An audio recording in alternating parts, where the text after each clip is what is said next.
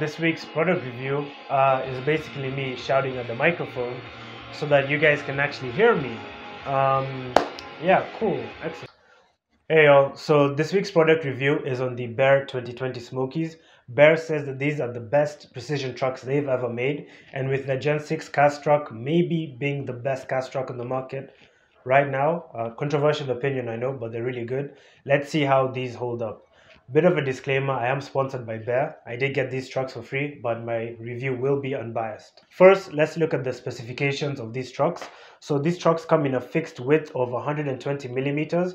They come with a 50-degree base plate in front and a 20-degree base plate in the back. They're precision trucks. They cost about $400. In terms of bushings, they come stock with a 74A bushing in front and a 78A bushing on the bottom, and in the back you have a 97A bushing at the bottom and a 95A bushing at the top. In terms of washers, you get a cupped washer roadside and a cupped washer board side stock, and then you get a cupped washer board side and a small flat washer roadside stock. They also come with a 81A bushing and a half-inch riser for the truck at the back. And yeah, that should really get you started rolling on these trucks. So let's start off with a bit of a summary. Are these trucks actually good? It might be a bit of a coincidence, but I've steadily become a much better rider whilst using these trucks. I've been able to take better race lines, I've been able to slow down easier on my wheels. I've just been able to achieve my dreams on a longboard, do everything that I've ever wanted to do. Okay, that's a bit of cap, but they're just really good and they're by far some of the best trucks that I've ever used, and I'm pretty happy with my set. Of course, not all things are black and white. It does have one or two things that I can see other riders not liking about them, namely the fixed width of 120 millimeters and the use of a ultra high molecular weight insert as opposed to a urethane insert. Again, it's not black and white. Some people might like these things, some people might not like them, but overall as a truck, I'm pretty impressed and I'm pretty happy with them. Right, so before we get into the actual review, I briefly want to talk about a key to riding slalom trucks. So if you're going to buy these trucks or any other slalom downhill truck in the future, I advise you to have your front foot over the front trucks as much as possible and to really work your weight on the front truck here and have like maybe 70-80% of it most of the time. And this should really give you the best performance in terms of sliding, best performance in terms of stability. And yeah, whenever I've had like the foot stop like here and my foot at the back here or even slightly further back, or I've been leaning back too much, it just sucks overall. Yeah, and this has been consistent also with the 2020 Rogues. Just work that front truck as much as possible and keep your front foot up there. Right, so first thing that I want to talk about when it comes to these trucks is how they turn. These are the quickest turning trucks that I've ever tried, and that's been really great for taking race lines and just basically taking the best lines down the hill. And what this means when it comes to race lines is that I don't have to be really tidy and really perfect with my entry line. You have more options in terms of the lines you can take and how you can slightly adjust your line to really make the most out of your exit or your entry or whatever it is. Whilst with other trucks, once I was locked onto a line, that was it. I didn't have the option of changing things a little bit, and if I did, I'd probably wash out on the exit line or something bad would happen, maybe at high side or whatever. Once I picked a line, that was it. But with these, I can really just pretty much take any line that I want because they react to my input so quickly. And that's been great because I have more choice when it comes to picking my entry lines, and I have more choice when it comes to picking my exit lines as well. Of course, you are still limited by your own input. If you turn in too late or if you turn in too early, you are still going to maybe wash out or whatever, or maybe not get into the apex as much as you want to. Also, you are limited by your body positioning and then things like the limits of grips of your wheel. And yeah, you don't have to be that aggressive with your input with these trucks. Like, they can articulate deeply even if you aren't that aggressive. That's both a good and a bad thing. It was really great for example, because I was able to turn on some corners without having to grab rail for extra leverage as I've had to with other trucks. I was able to just work my front foot and get the truck to articulate as and turn as deeply as I wanted it to. However, it can be a bad thing, and here's why. Once you get off that center, these trucks have a strong center. Once you get off that center, the trucks kind of want to articulate quickly and dive quickly. Of course, that dive is always controlled, but sometimes it can feel a bit sudden. And as you ride these trucks, you do get used to this, but I can see it being an issue for some riders. So yeah, once you come off that center, it can be a bit sudden. But yeah, you could always simply go for harder bushing so that you have a more slower turn. And Another place that it could be a bad thing is in the road feedback, and I go over this more in the road feedback section that's coming up. Right, so the next thing I want to talk about is the ultra high molecular weight insert, or the plastic insert that goes in these trucks, and that's what really prevents slops and gives you a really direct feeling when you're turning and engaging the truck. So with these things, what I've really noticed is that they give you a solid center feel, but no return to center when you're engaging the truck. What that means is that when you're going on a straight line and you're not really engaging the truck to turn it either left or right, it's going to keep on going straight, and it's only really going to turn left or right when you actively engage it. It really takes a lot of the work of keeping the truck stable away for you and makes it a little bit easier to ride. But yeah, when you do choose to engage the truck, because this is plastic, it feels like the hanger just glides over it, and it really adds no return to center. Like, it doesn't want to pull the hanger back to center or to the point where it's not being engaged. No, all the return to center is controlled and managed by the bushings. At least that's how it feels. On other trucks with insert bushings, for example the 2020 Rogues, when you start to engage the truck, it feels like you're pulling on the insert and it's pulling back at you, and it wants to come back to a place where it's not engaged, which is center. So yeah. So do the inserts wear quickly? The answer is kind of yes, kind of no. In the front truck, the insert does wear a bit faster. However, in the back truck, it doesn't really wear that quick. It kind of stays the same. But yeah, you're looking at about 6 months to a year to maybe replace these inserts. But no, they don't wear that fast, and they kind of feel the same throughout the use. Right, so next thing that I want to look at is, are these trucks stable? The answer is absolutely yes. I've taken these up to 50 miles per hour or 80 kilometers per hour with no issue. I feel confident enough to take them up to 100 kilometers per hour with no issue. 70 mile per hour, maybe, maybe not, we'll see. But yeah, I can take them fast and they're pretty damn stable. One thing that I have noticed is that they do reflect quite a bit of road vibration. Rather, not reflect, is that they do react to it a bit more than other trucks do. And I think that's mainly because of the UHMW insert. So because it has no return to center, and when you go over a road imperfection, for example a bump, a pebble or something, whatever it is, in order for the hanger to return to center, which is after it reacts to the whatever, it has to rely on the bushings. The bushings do all the work to bring it back to center. And yeah, it can be a bit unnerving initially because the truck does feel like it twitches a bit more than, for example, a truck with a urethane insert, because the urethane insert helps bring it back to center quicker.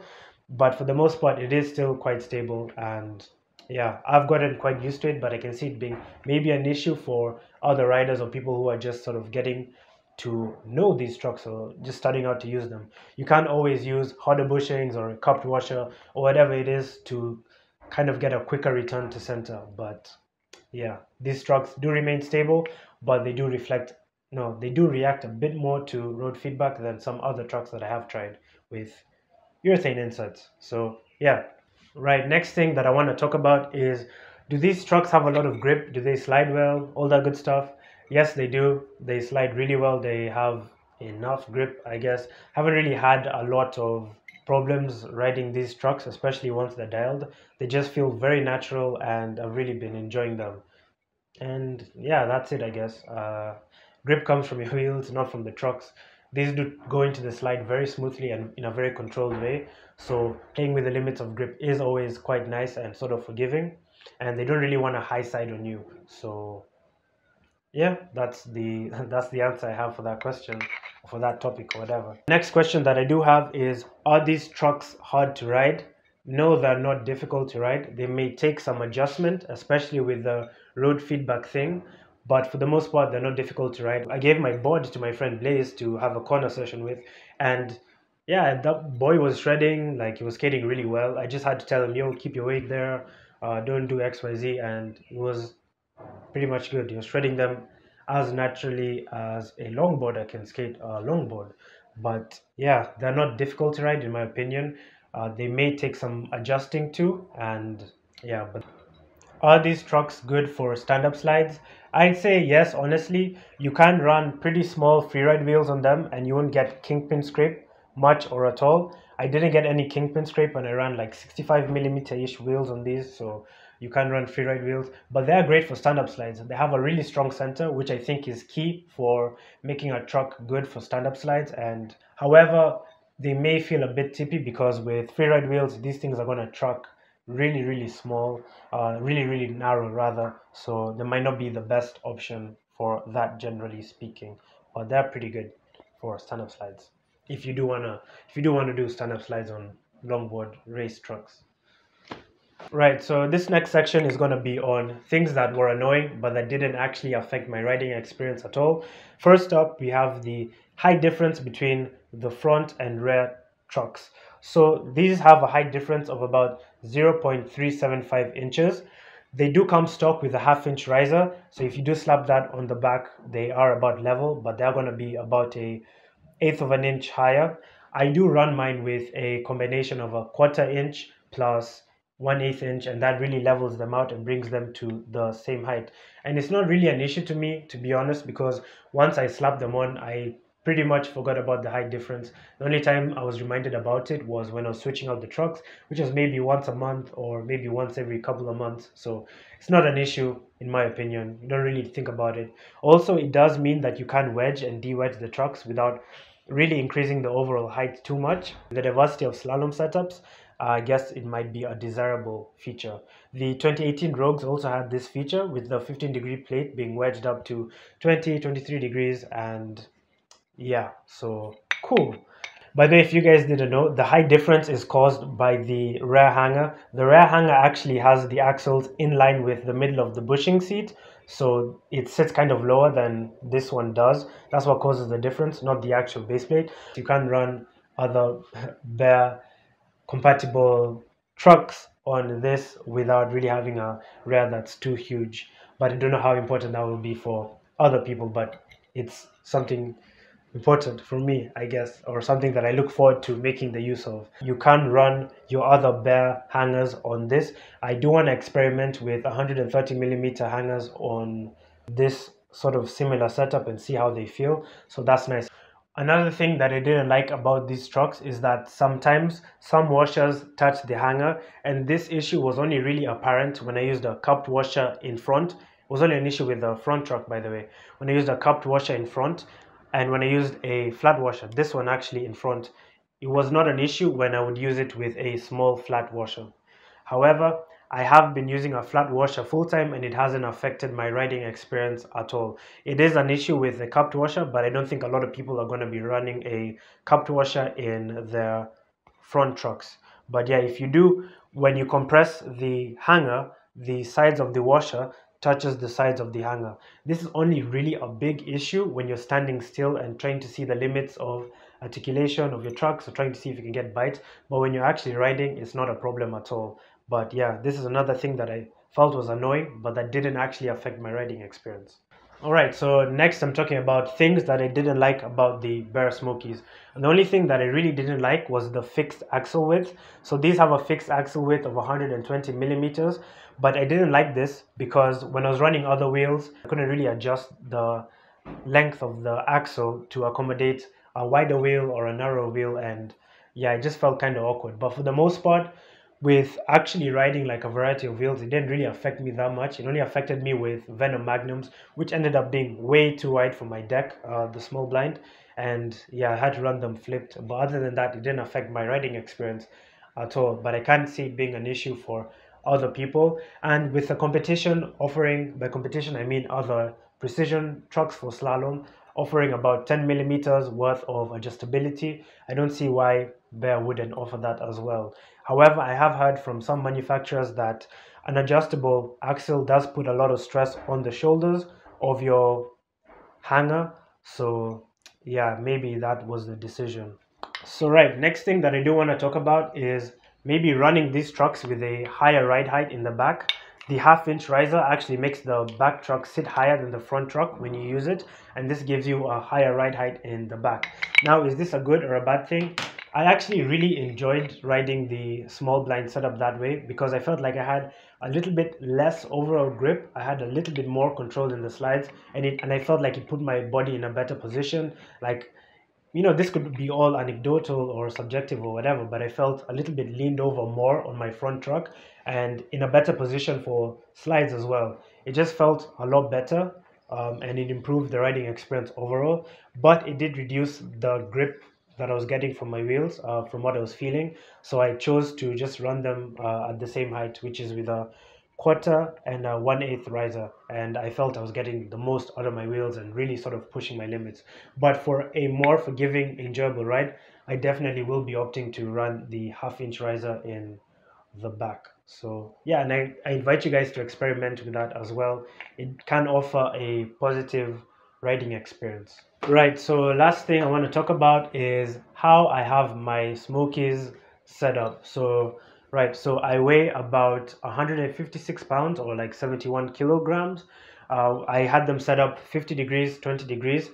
Bushings, I have 74A, 78A, 97A, 95A, cupped washer, roadside in the back, and big flat normal size washer roadside in the front, no washers both side. And I really liked setting it up this way. I felt like it gave me a little bit more support, a little bit more center feel, and yeah, I could go faster, more confidently.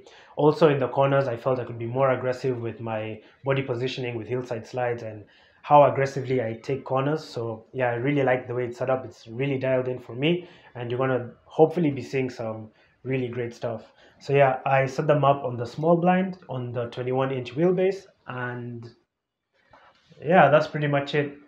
Thanks guys for watching the review. I think if these trucks sound pretty great to you, I recommend you give them a chance. I think they're some of the best trucks on the market right now. Of course, they're not perfect. No truck is perfect, but yeah, the road comparison video should drop in a few minutes. So yeah, that should be up as you are watching this video. And yeah, thanks for watching. Big shout out to my patrons. I'm able to make videos and content like this thanks to you guys' support.